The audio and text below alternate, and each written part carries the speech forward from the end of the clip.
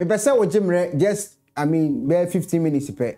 Now if video we mean say dan kasa kese. Yentie video we mu ase. Wo munya abotre. Anybody can say he heard from God. After all, we were not there when he or she heard. So how can we distinguish distinctively a real man of God? Now you like controversy, so you keep asking me controversial questions. You thrive in controversy too. Well, that's actually an existential question. It's a real question that Christians face. In Matthew 7, I think from verse 15, yes, Jesus says, beware of fake prophets. Those who will come to you disguised as sheep, but they are wolves in sheep clothing. He said, beware of them, they are going to come. Then Jesus made reference like, it's by their fruit you shall know them. So, but today, it's not just by their fruit you shall know them, because sometimes they can disguise themselves with fruits. Okay? For instance, miracle. Yes. And all of us here are living, we have witnessed that miracles have been faked a number of times, a lot, you know. So one can come, perform such miracle, which people can see. But because we don't have the patience, the time, even the resources to go and make verification and investigation. So you just see what has happened and you don't know what happens behind the scene and all of that. So that's a fruit. It's, in quotes, a good fruit. So anybody who sees that will be forced to believe that this is a true prophet of God. Some engage in maybe, let's call it camera charity, you know, buy food stuff, go and distribute to the poor. That's a fruit. Too. Yeah, too. So it becomes difficult to even distinguish a real prophet and a false one, because the false ones have now known how to use even the true fruits of the good prophets to hide their fakeness, so to say. So a Christian has to be very subtle, has to be very, very wise to know that. So there is no calibrated measurement by which I can give anybody another. But as a Catholic, we have our established codes. It's difficult for a priest in the Catholic Church, yes, to deceive the parishioners, because every Catholic to a large extent knows what a priest is required to do, but what you teach and what you practice. So for Christians generally, I would say that the devil is subtle.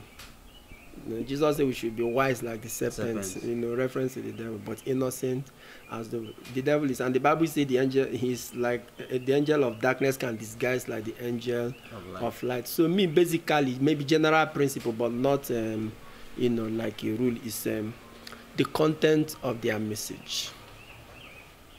Measure the content of their message, sieve it by what Jesus taught. And luckily for us, we have the four gospels.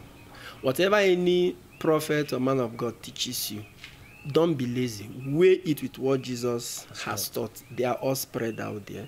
Then by the Acts of the Apostles too. Fortunately, too, we have a book also called the Acts of the Apostles. But there you find out what the apostles did and even what they taught. They didn't teach anything different from the Lord Jesus, and they were always making references. So any Christians, whatever you hear, no matter how aromatic and romantic it may sound and sweet it is, weigh it with what Jesus said. Try to find if there is a connection, if there is a correlation, if it accentuates what Jesus you know, taught. And even by our action, let me give you a very practical example. Yes, this one is also controversial. Okay. This one is also controversial.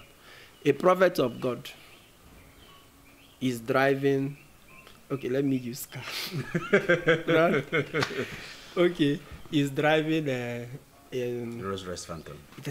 I'm just thinking about the biggest car now that ordinary mortals cannot afford. You know, there are such cars that are designed, they can only be produced by direct request. Yes. They cost, in Nigeria, maybe they'll cost hundreds, if not millions of 300 million. Yeah, car like that. And you're using it to tell people that this is a sign that God has blessed you. You are prospering because you have got the anointing, and you showed the car. Did Jesus do that? But they will always say that Jesus actually requested for a horse that's not been ridden by anybody. Yes. So which means that horse is very expensive.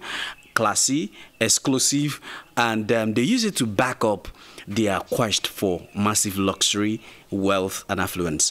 So, in that light, they would also run to that verse of the Bible that where Jesus requested for a horse that took him to Jerusalem. That's why I say they are subtle. And that's a wrong exegesis. Exegesis is interpretation of the Bible.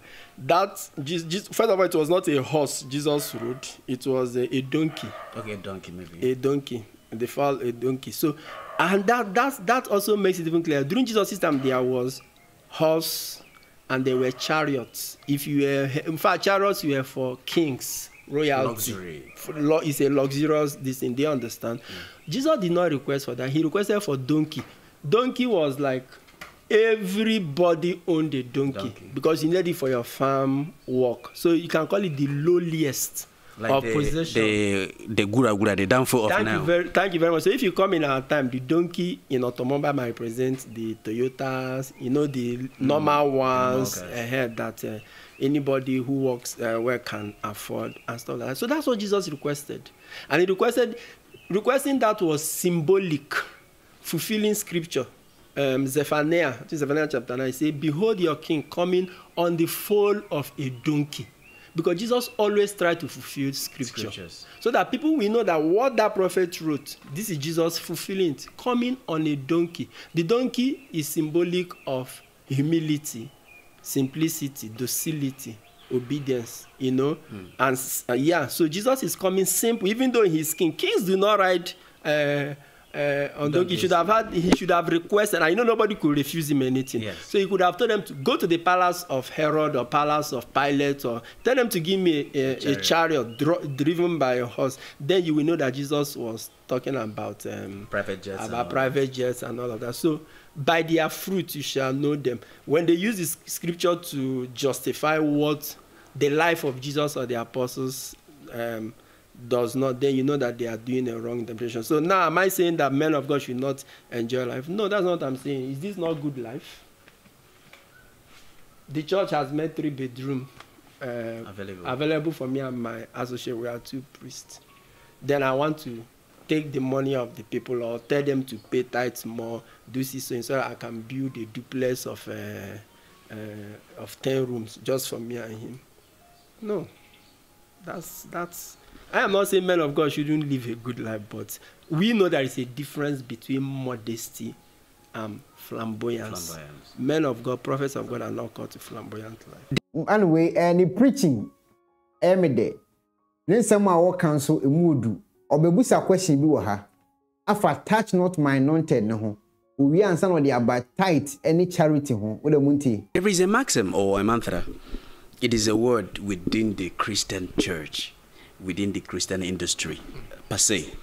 Once you say or speak against something that is not good, that is done by a man of God, done by the church, or done by a leader in the church, the word that comes as an attack to you is touch not my anointed and do my prophet no harm. So, which leads to this question.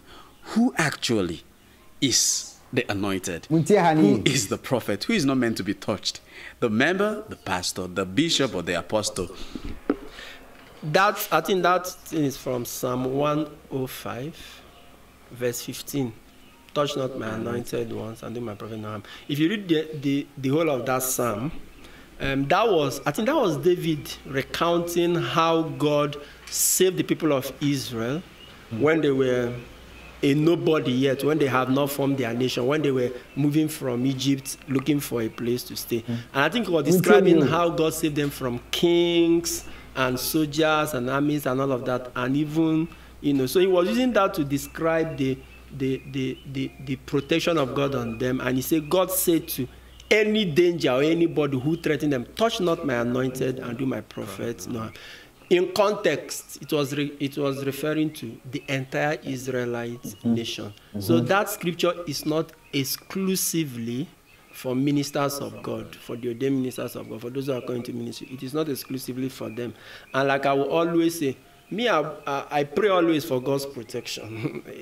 Everybody likes, you know, a life that is devoid of harm. I pray for God's protection. I don't want anybody to hurt me or harm me. I don't want to hurt any other person. But touch not my anointed, do my prophet no harm. It's a privilege, and a prayer is not a right.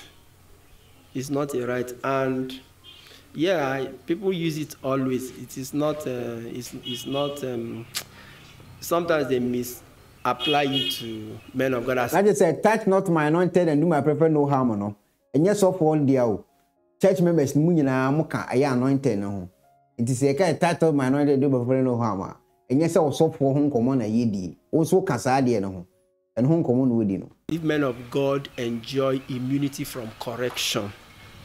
Or from even criticism. No, even Jesus suffered the worst of criticism, and Jesus offered very stringent criticisms against the religious authorities of those days. You know, so for me, that word is generally for the people of Israel. So we can actually use generally for Christians. So if we're adopting that word inclusively, it means everybody that is a child of God. Yes. Or let me stress it, everybody that is born again is the every anointed. Child of God is the anointed. Even non-Christians, you are a Muslim. Why should anybody just touch you for doing for nothing? Even if I disagree with you, you are a Muslim, I'm a Christian. You say, okay, Muhammad is the greatest of all prophets, and I say no.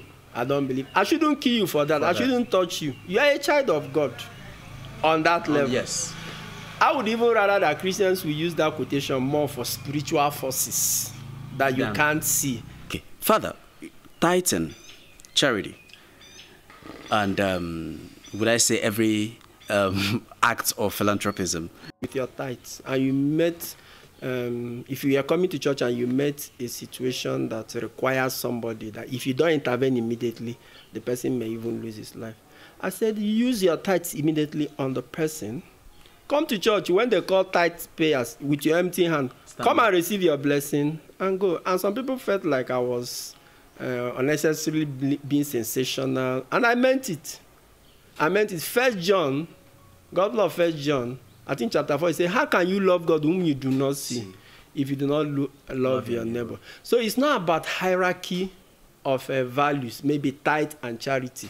Which one is ranks most? Which one ranks most? No, it's not about that. It's about doing the right thing at the right time.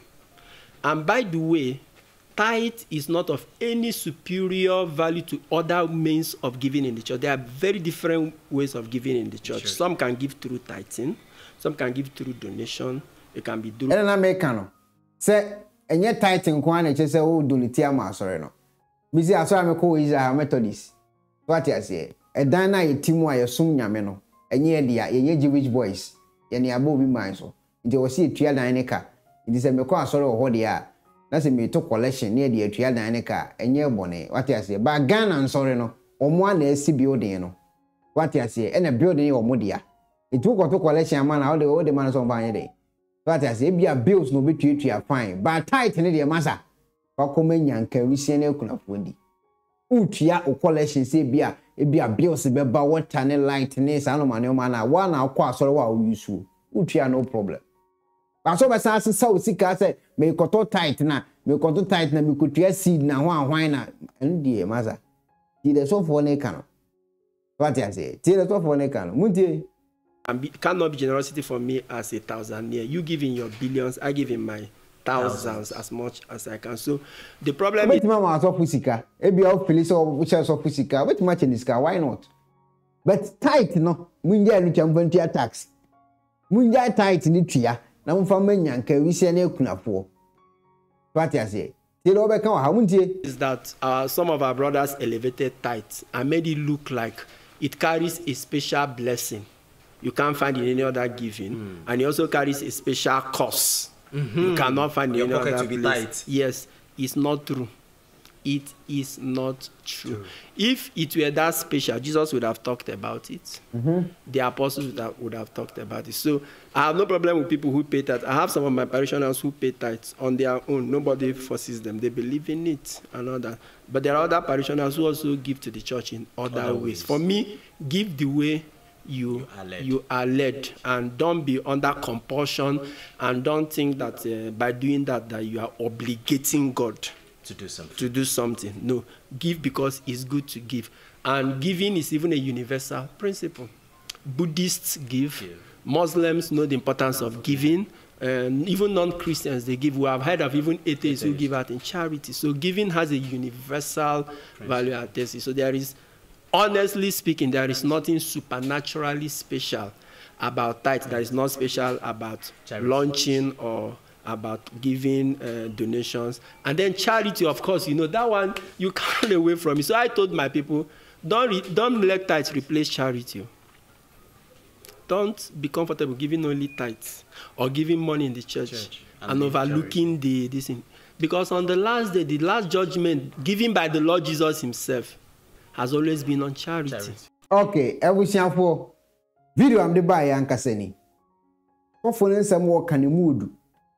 Bitatie na asempa because nsem wo kan nyansasem wom. Charity ene hu hia. To wakura na se, po obi a wo bere wo, pe maame bi a wo te so.